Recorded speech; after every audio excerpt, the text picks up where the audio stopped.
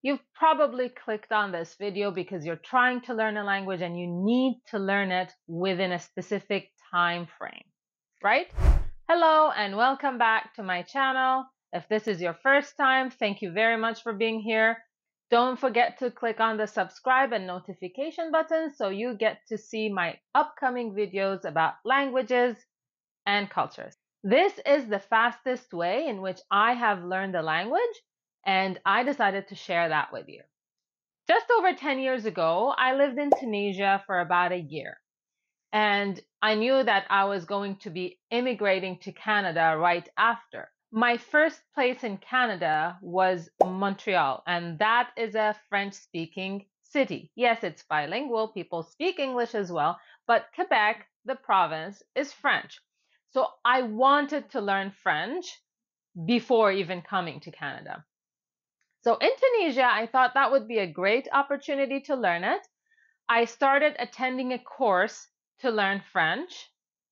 That was maybe once a week or twice a week. And then I thought that wasn't enough. So I asked a friend to come and help me once or twice a week as well. I cannot say I didn't learn anything. I did learn the pronouns, I did learn a few verbs, a few phrases, but could I really communicate? Did I feel that I know enough now? No. When I came to Canada, I registered for a French immersion course, and I took that course for 5 months. At the end of this 5 months, I was able to translate from French into one of the languages I'm fluent in. So it made me think for an entire year, almost a year, I tried to learn this language and I couldn't even put one sentence together.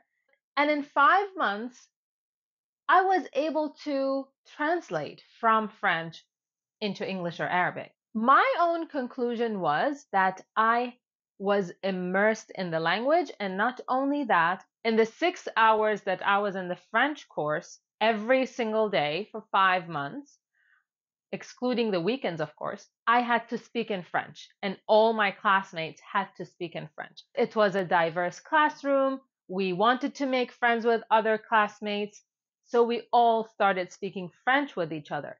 At the beginning, we had to use a lot of body language and a little bit of words. We used just the present tense, even when we talked about the past or the future, but it helped our speaking. And the teacher was a perfect teacher. That's an important element too. So we could understand the teacher as well. We would listen to French all day long from this teacher, and she would help us repeat and repeat and repeat and listen some more and then have conversations with each other. And we would go on field trips together. We were from different backgrounds. So the only language in which we could communicate was French. So we would go outside together for shopping or to a restaurant. And there were all these topics that we wanted to talk to each other about. And we had to do it in French. So the difference between just taking a course once a week or just listening here and speaking here and writing here, the difference was that there were people around me and I had to make a connection with them. Human beings need that connection. So I wanted to talk to them and I wanted to listen and understand them.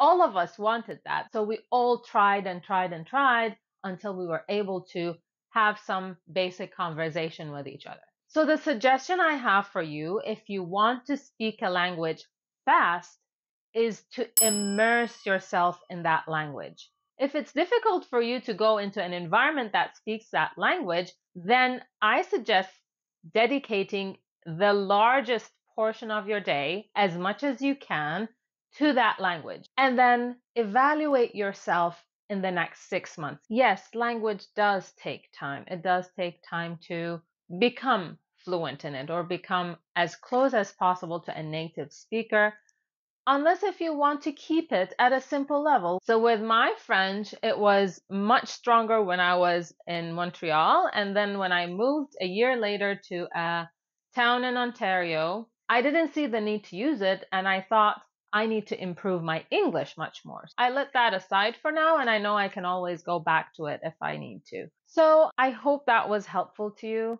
Let me know if you have an experience of learning a language fast or within a time frame that you didn't expect you could do it, but then you did it. Please share your experiences in the comment section below. Don't forget to like, share, subscribe, and see you next week. Bye-bye.